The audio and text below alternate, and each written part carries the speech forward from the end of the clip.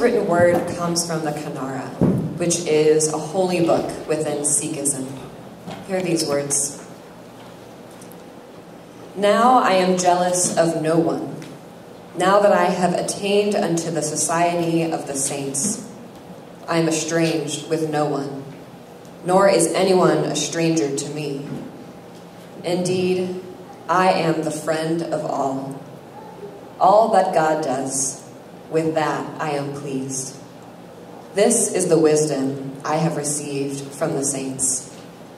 Yea, the one God pervades all, and seeing him, I am wholly in bloom. Long ago, in many ways and places, God spoke to our ancestors. God is still speaking.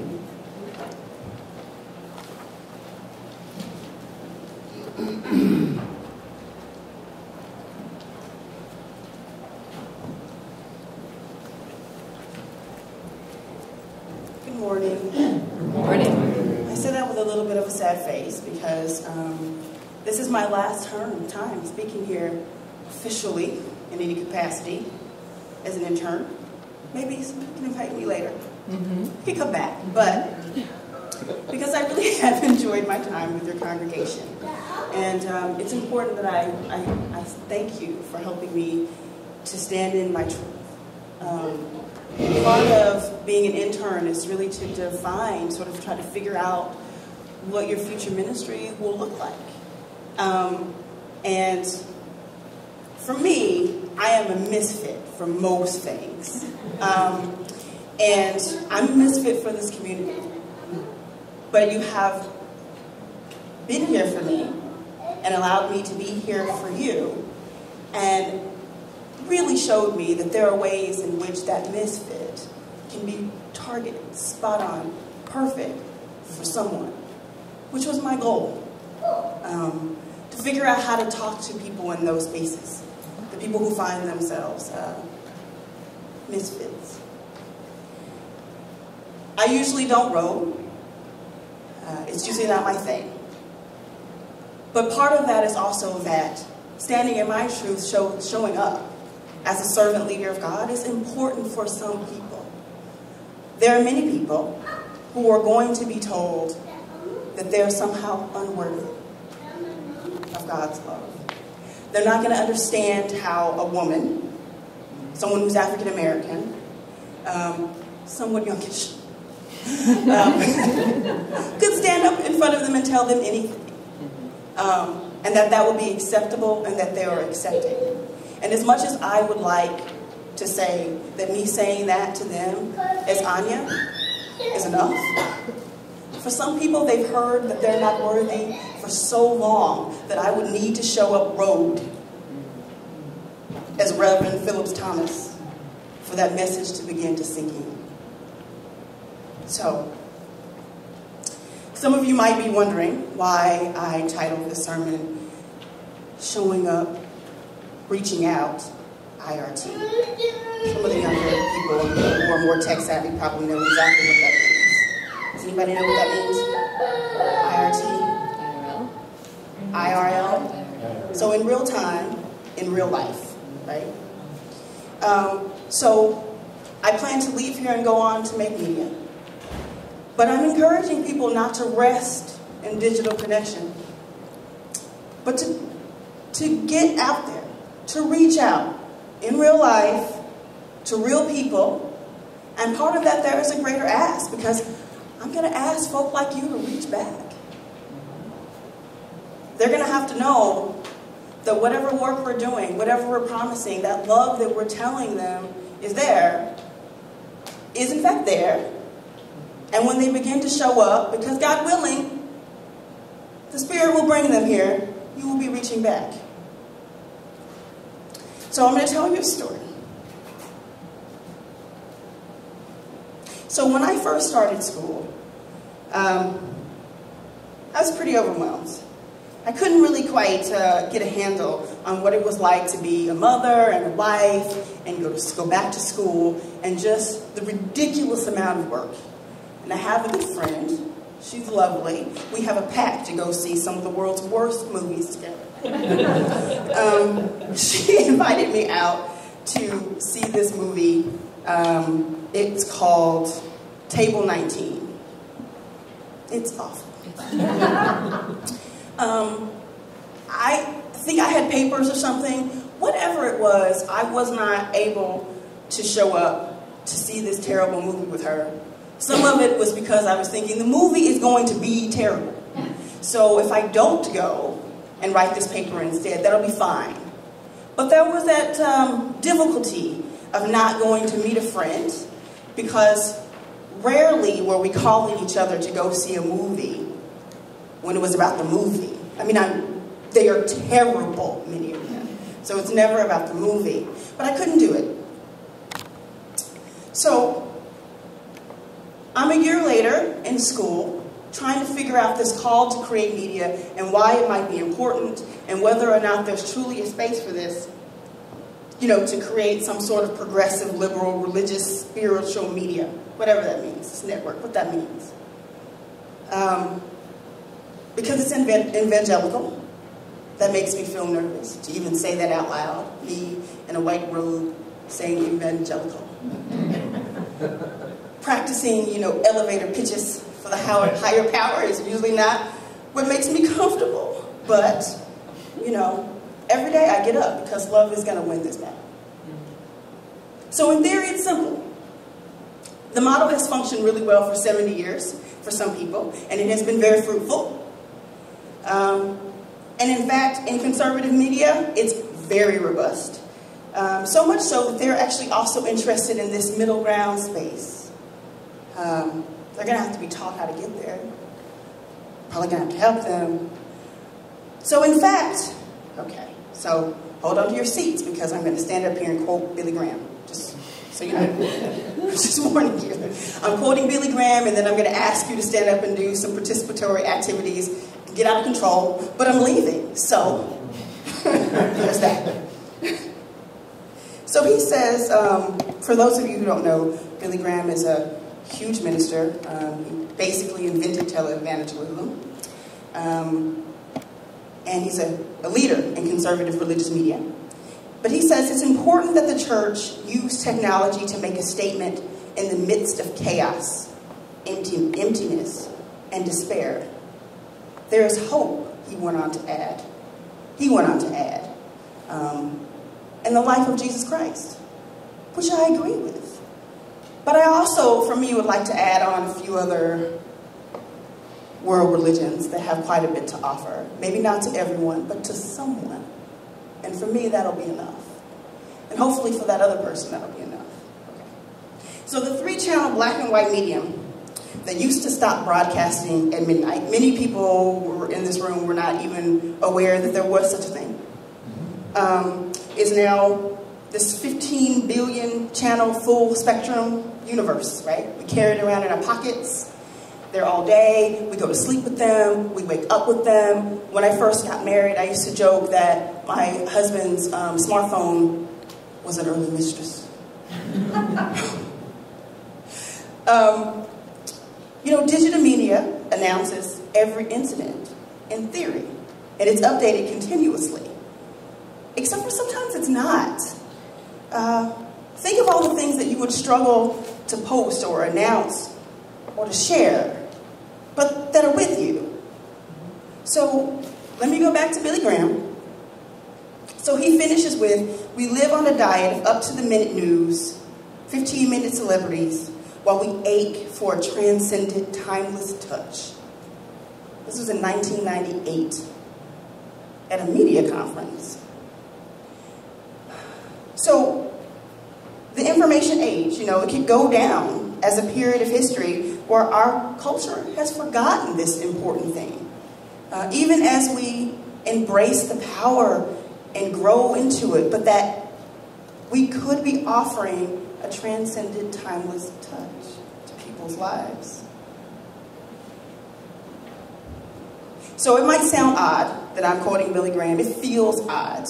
Although I admire him in many ways. We have slightly different missions. Okay, there's really different. Some of those people that I said that it's important for me to robe for are some of the very people it's important for me to root for. I'm just going to leave it at that.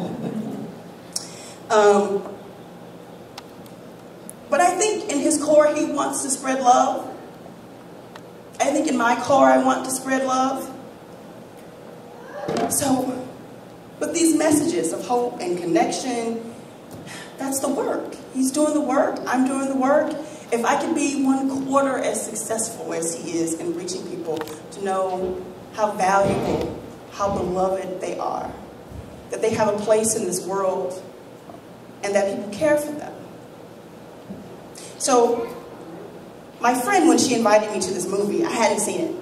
She had actually reached out to me in real time to go see this movie. I didn't go see this terrible movie because it was terrible. I did, though, see it on a plane, on one of those tiny screens, digitally. It was bad, but I was a captive audience.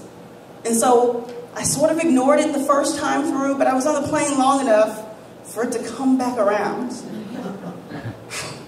And so I watched it the second time around, and I got the message of this movie. It's not the message of the movie, but it is really the movie if you're paying attention. It's supposed to be a rom-com. There's nothing romantic about it, except for the relationships that people build with each other. And it's got all, everything in this movie. It's got love, life, divorce, illness, unhappiness, happiness. It's all there. But it begins with these misfits. These people who receive a piece of mail, something that feels loving, something that invites them out, and they go. The thing that's interesting is about what's said about these people. They were supposed to be the people who had enough sense to know that they should have RSVP'd no. It had already been pre-decided that you're unworthy actually to come be in our presence. They didn't know this.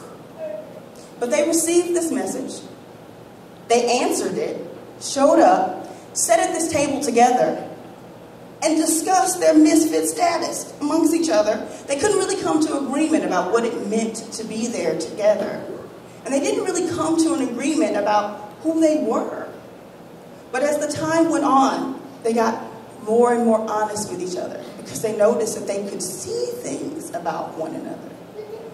That they were okay with what they saw, that they were willing to help with what they saw, and ultimately, in the end, they were willing to love each other. It's a beautiful message of hope and joy. I am not quite sure that I can really come up with a better one. And while I wished that I had gone to see with my friend to talk about whatever was going on with her, the thing about it was, the digital space got me.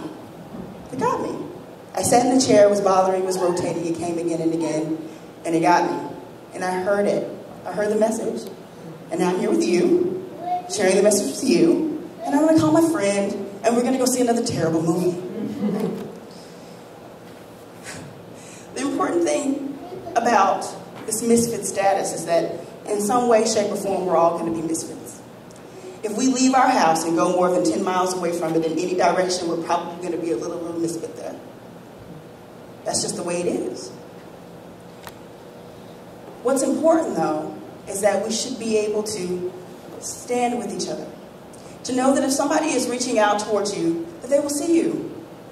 That they will take your hand. And that they will support you. So this is going to sound terrible and great at the same time. I would like to have everybody who is willing to join in at table 19, right here in the center. We're going to be misfits. We're going to practice reaching out together. I know that sounds terrible, admitting to being a misfit. So I'll admit it first. So I'm a Unitarian Universalist. Let's just start with that. I'm from Texas. Love it, right?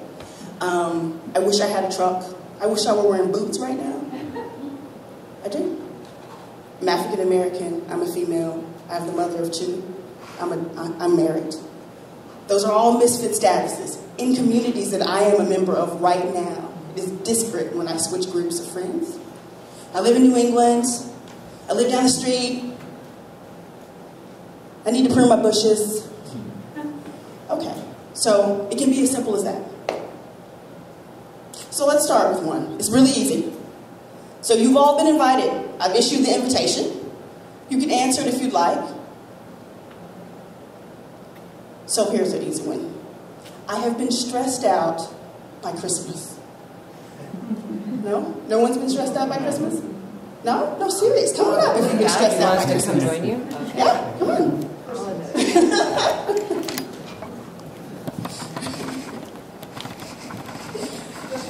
No. Okay, so just women. So you got it. Okay, so there you go. So I have graduated from high school. No? Okay. You graduated from high school? Yeah. I have seen the sun shining.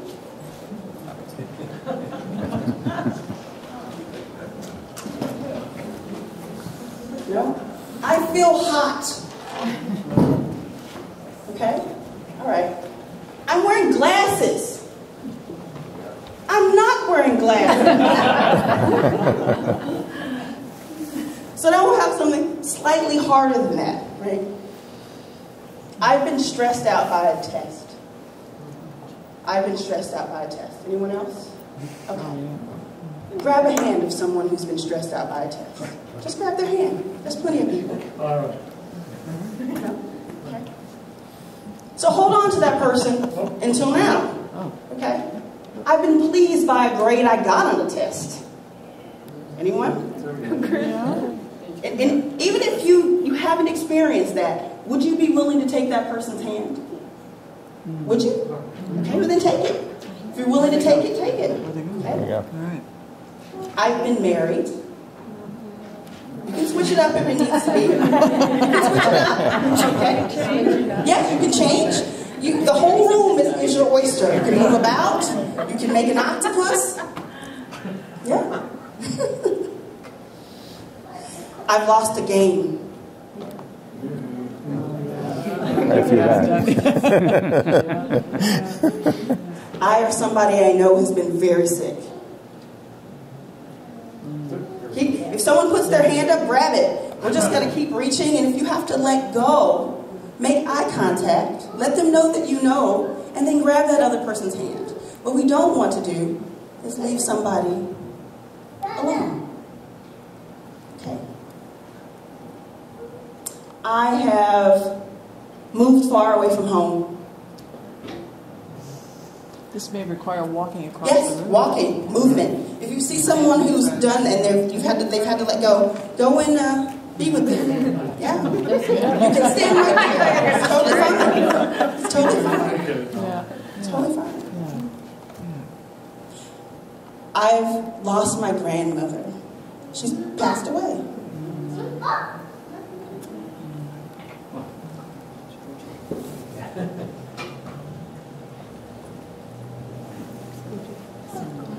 I've started a new job.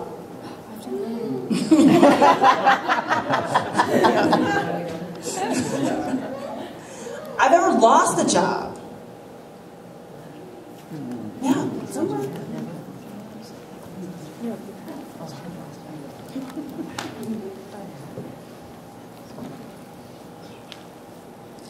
I have felt sad. I felt sad.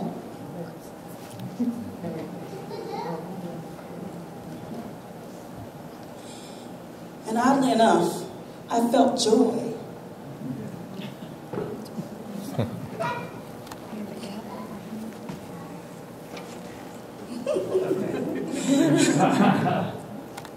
So here's the thing.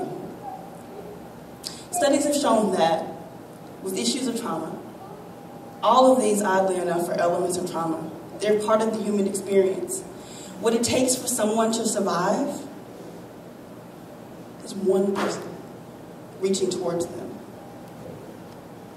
This is our gift. This is what I'm seeking to do in the world, to build this kind of network where the digital space will lead us to the real life, where we will be reaching towards each other, to be with each other. And I thank you all for helping me to get there. And so for you, I say amen and ashe. Thank you. Amen.